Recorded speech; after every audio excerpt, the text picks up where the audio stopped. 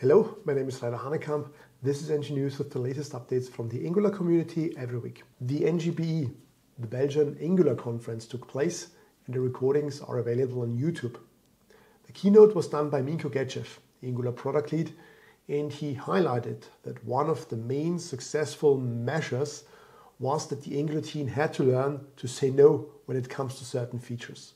Or the way how Minko put it, boundaries are more about honoring our own limits so that we can make sure we provide the love that others deserve.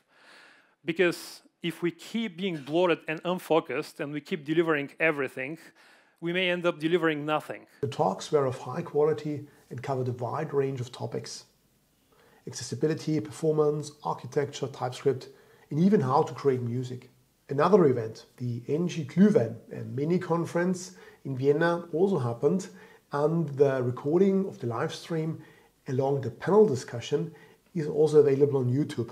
From the Angular team, there have been Alex Rickabaugh, who gave a talk on modern change detection, and Matthieu Riegler. Matthieu demonstrated single-based Angular development without lifecycle hooks, making Angular easier to learn, especially for newcomers. The final Q&A session for this year with Mark and Jeremy also took place.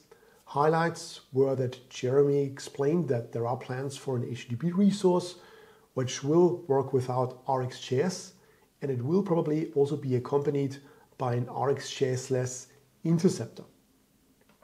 Jeremy also touched a little bit upon the current discussion about a new authoring format, and he highlighted one of the downsides when it comes to classes, namely the so-called dead zone.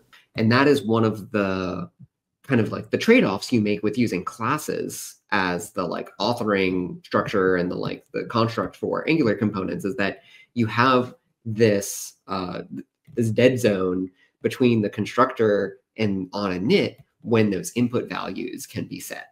Alex Rickabaugh, the Angular framework lead, posted on Reddit, if he would have to start to write an Angular application right now, then he would use the Rx resource, despite its current status, which is experimental.